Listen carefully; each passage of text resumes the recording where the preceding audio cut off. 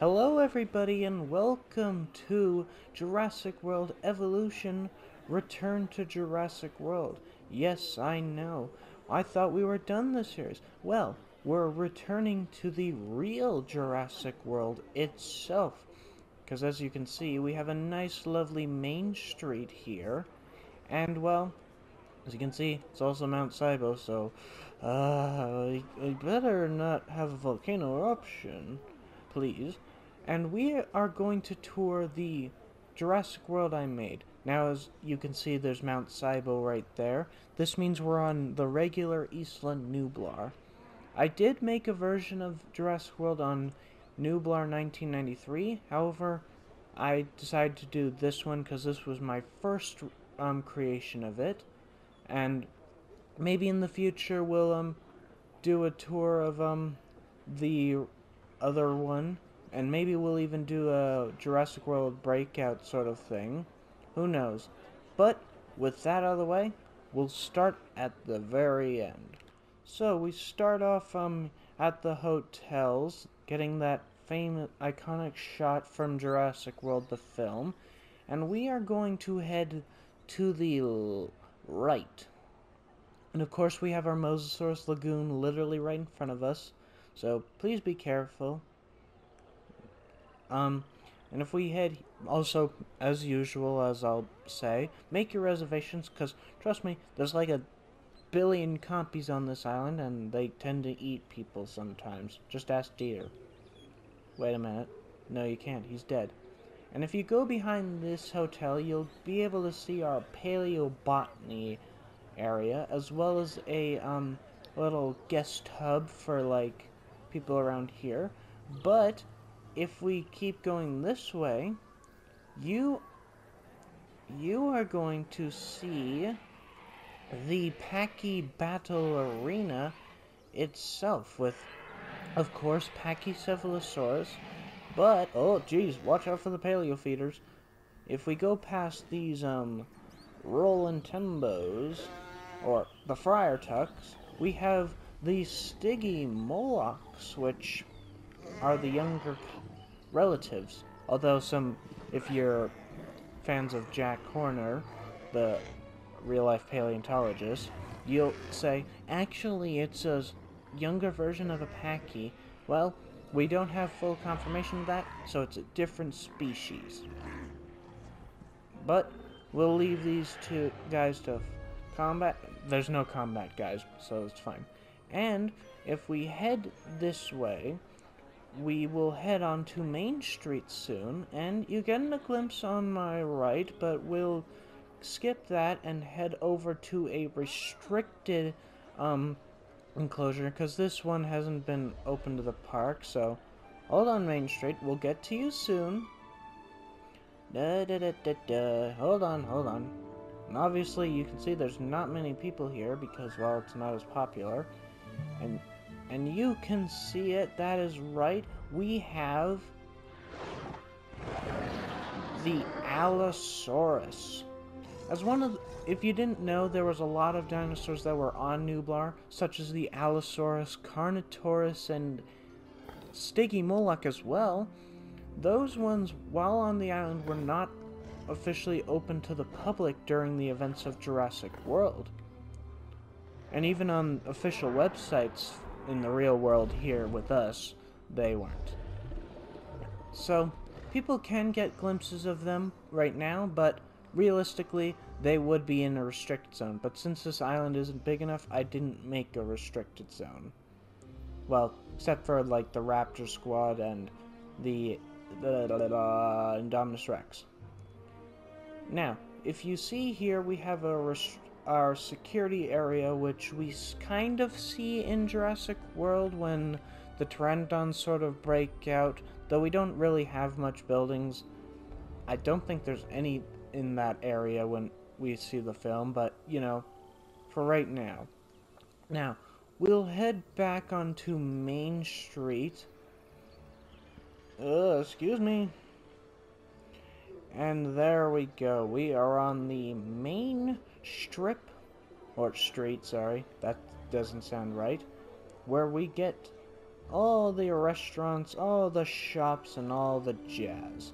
And we are going to head to the right again.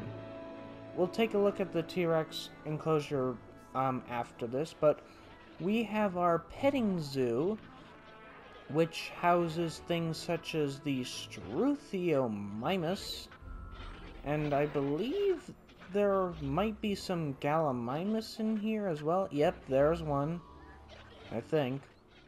Is that a Gallimimus? Yes, it is. Gallimimus and Struthiomimus. Now, it's mainly Struthiomimus because Gallimimus also is, in another enclosure, but, you know, it works.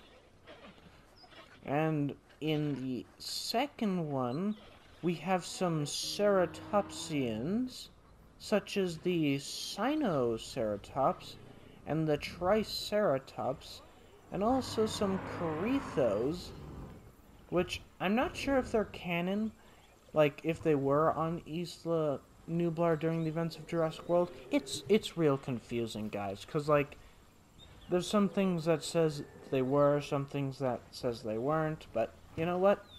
It said that was Ceratosaurus, and if we look at Camp Cretaceous Season 2, there were Ceratos, so we'll live. And is that all that's in this one? Yes, it is. Excuse me, Miss Horn-Faced. Oh, we gotta go up. And I think that might be all of them. Yes. Oh, wait, no, we've got one more right over here with some ankylosaurids, including Ankylosaurus, of course, and some Euoplocephalus, because I'm pretty sure when I first made this, like, version, I just got the Claire Sanctuary DLC, so I think it was in October of 2019. Good lord, a long time ago. And speaking of which, guys, you know how I did Return to Jurassic Park? Like I played that campaign during the 1-year anniversary for it? Well, I'm thinking of doing that with Claire's Sanctuary as well. I'm not going to do it for Secrets of Doctor Wu because I don't have that DLC yet. I say yet, but I need to be allowed to get it first, but I'm thinking I might do Claire's Sanctuary as well. Leave in the comments if you're okay with that, or if you don't want me to. But anyway, we'll head this way, and as you can see, we have another body of water, which is our water park. Now, the reason why there's some shops here, besides that, because there's a hotel, they need to have stuff, is because I am pretending that these, are like guest facilities. So like, you know, at beaches there's those little mini shops. Since this isn't Jurassic Park era, we have to make do with what buildings we have. So I put in a bowling alley, which I have seen at beaches before, a fast food, and a gift shop. Now the viewing tower can be used to, well, view these dinosaurs, but I also had it as sort of like a jungle park. So like, both these could be like parts of the jungle park area if you've seen those in indoor things. And also the hotel could be used for that too. God, I wish they had more of that stuff. But now we are going to, before we take a look in the big enclosures over there, we're going to head on the back of this. We're going to go around you here. And then we are going to head upstairs to dun dun dun dun dun dun. Where is she? Ah, there she is. The Rexy herself, the Jurassic World's Tyrannosaurus Rex Kingdom itself. Oh yeah, there are no red witches. Ah, very nice. And with a lot of goats, because I don't have combat turned off. Which is a weird thing. Why is it they're not allowed to eat goats even if combat's turned off? They're not fighting the goats. They're just eating them. Oh well. But, well, there's not much to see here. Some jungle, some little cyan and stuff and some viewing vents. And if we head over here, we are going to first take a look on the right one with all these towers, which is the, represents the Cretaceous Cruise, which was an enclosure that we got a little glimpse of in Jurassic World. It was where those canoes were with the Apatos and all that stuff. Now this one houses a lot more than we see. Now, in the film, we saw that there was a Apatosaurus, Parasaurolophus, and Stegosaurus in here.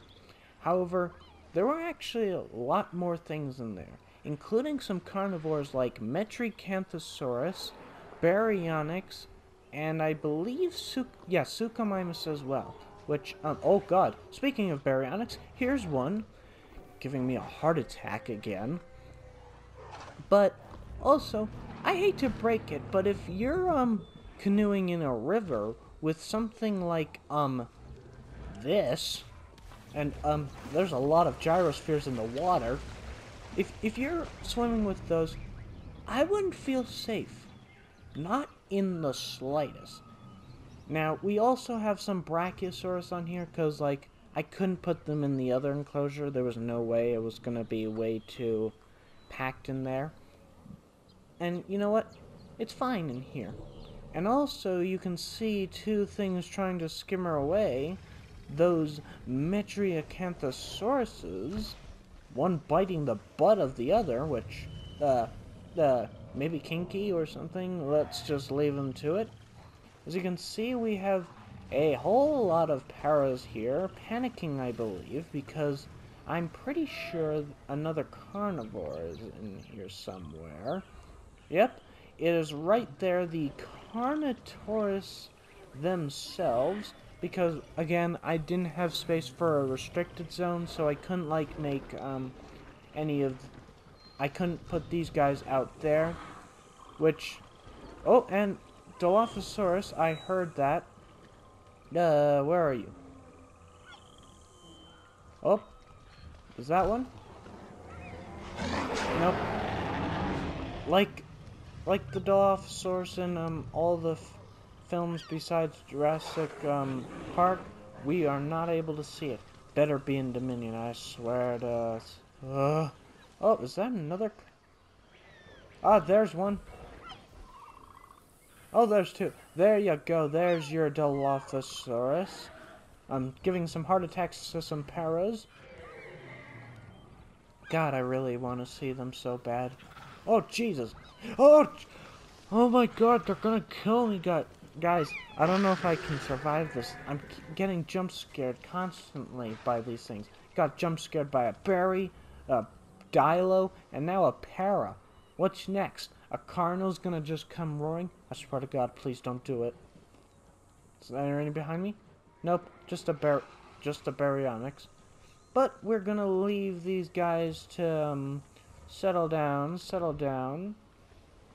And as you can see, there is the aviary, which I think is in the public area, I'm not sure. But we're gonna head over to the neighboring, oh God, this lighting is just weird.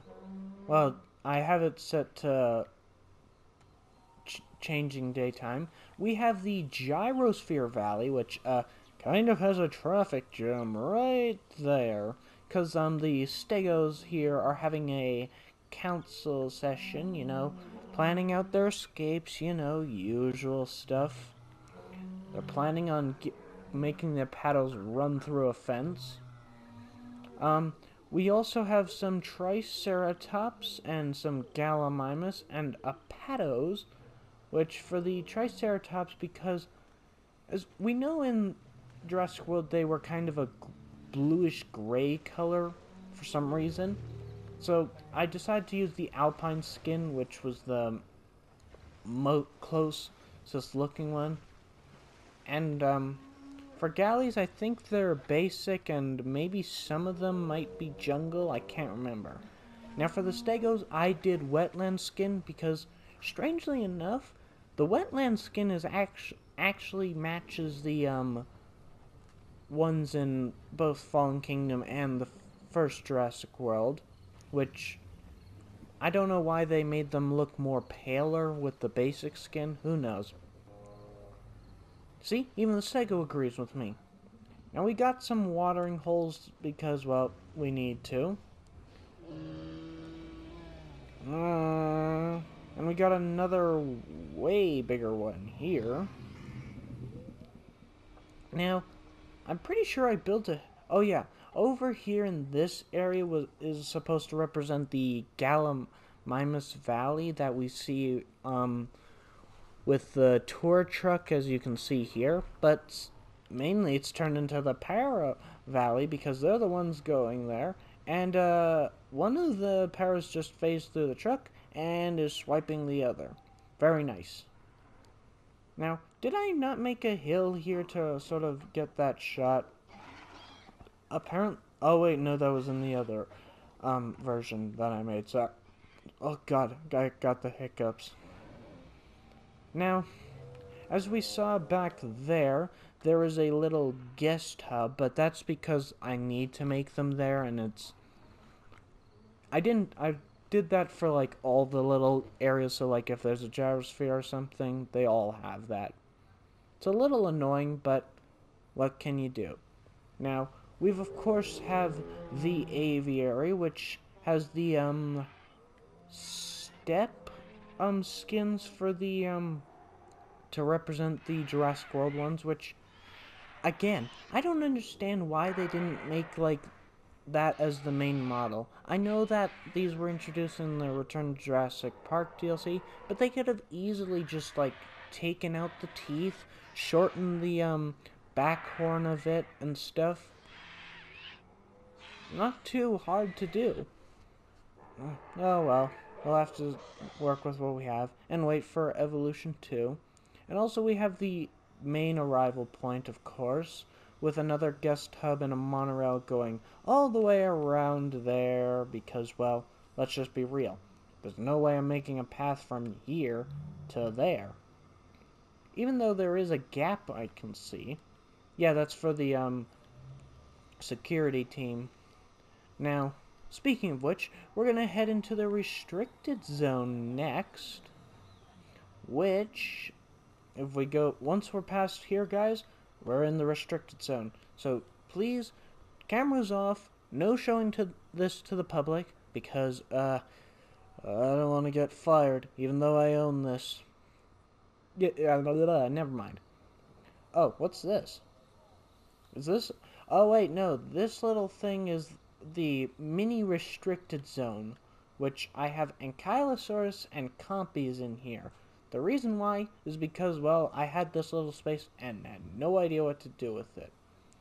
And if we head over here, yes, it's here, we'll head up to the... Oh god, trees are blocking my path. We'll head up to the raptor enclosure, which, if we head down, there's 3 of them. Where's the other one? Please don't give me a heart attack. Please don't. I can't do it right now, guys. Oh, is that the other one? Nope, still 3. And we have Blue, Charlie, and Delta. I know that's Delta because where's Echo? Oh my god, that reminds me just of Jurassic World, because when Owen's, like, telling them to stand down and save the other guy, it's these 3 raptors that we see in camera until we get the doors closing and we see that Echo was coming from behind. Oh, there's Echo. She was coming from behind. Oh my god, I love that little thing. But we're gonna leave these raptors and feed them a pig later. Trees, Jesus. And viewing tower, of course, because, well,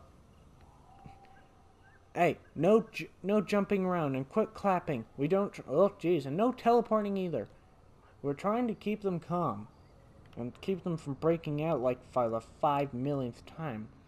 And of course, Jurassic World would not be complete without, oh god, Jesus, walls. a Indominus Rex world. Which, if we head in, well, actually, you may have got a glimpse of him, but here's the view from the camera. Well, oh, there he is. There, oh my god, that is awesome. You know, I love doing this with enclosures because even though it doesn't seem right, you want to be able to see them. I'm a person who believes that you need to be forced to look around, look at every detail for one. That's the true Jurassic Park/World experience for me. And it's way better than it just being like, all these trees gone, boom, naked enclosure, ready for him to see. And he's taking a nap from what it seems. And just so you guys don't complain, I want to see the Indominus clear. Fine, we'll go right bother him. Maybe he'll break out or something. There. See? He's sleeping. It's turning daytime. He stayed up all night. He probably was fooling around with someone or something. I don't want to know. And now he's going to be exhausted for the rest of the day. God damn it. We got guests paying to see you. Even though you're in the restricted section, we don't talk about that. But that is going to have to end the tour. And we're going to cut... Oh, God. Jeez, wall. Again, how many times am I going to hit walls or stuff? We're going to have to teleport to aerial view, and we'll be right back for the outro. Here. Wait, no, turn it a little. There we go. Right there. And boom, there we go, guys. So, that is Jurassic World itself. A beauty as usual. And, what do you guys think of my recreate? Oh god, there's the monorail. I can see it just in the corner there. What do you think of this Jurassic World? Besides all the Camp Cretaceous stuff, because kind of I can't do that. What do you guys think? Do you guys like my version of Jurassic World? Well, the one that I've made here. And if you don't, please don't say that in the comments, because that's not really nice. But if there's something that you would recommend me changing, I'll let you know if I did that in the, other version, which I may show you in the future. I don't know. But with that, we are going to end the tour here. The end of our return to Jurassic World, which, sad to say, but like children, I guess, we gotta let them go and let them do whatever they choose for their future. I don't know. I'm not a parent. I'm not even old enough. That was a terrible joke, guys. I'm sorry. But anyway, guys, after this series, we're going to be, of course, starting a new one, which, for Jurassic World Evolution, the next series we'll be doing, I believe, is Mesozoic Metropolis, which I did a little vote on my Twitter a few weeks ago, and the vote was Mesozoic Metropolis. So we're going to go with that for the next series. We'll also be doing Lego Jurassic World and some speed builds, including an Avengers park, a Star Wars park, and one that I'm really excited for because I have not seen anyone do this, a Lord of the Rings park. Not The Hobbit, Lord of the Rings, because there's no way I can fit. I'm even going to have to do a separate island just for Helm's Deep. Let's just be real, because there's going to be a lot of Urukai. But for the future, guys, we'll have to wait. If you've enjoyed the current video you're watching, I'd appreciate the like. And if you haven't already and you want to join the hunt, help support this channel a little bit more, hit the subscribe button. Be safe, and until next time, I'll see you later. Bye-bye.